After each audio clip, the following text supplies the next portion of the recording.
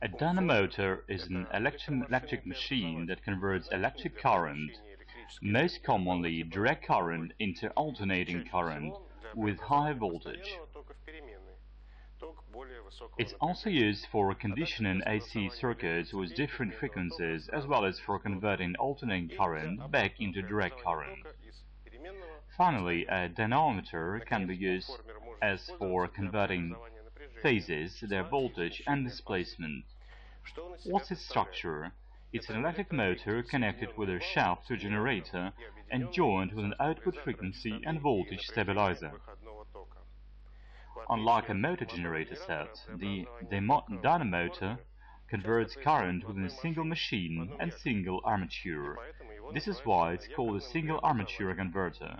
It's a DC dynamo that has its coil connected to a commutator at one end and to contact rings at the other, just like an AC generator.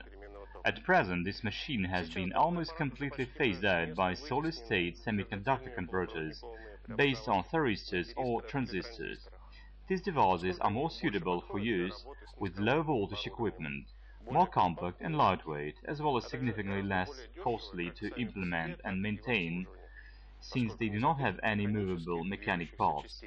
However, dynamotors still have a number of advantages, including their performance characteristics, nearly 100% efficiency, simplicity, galvanic separation of input and output, and resistance to ionizing radiation.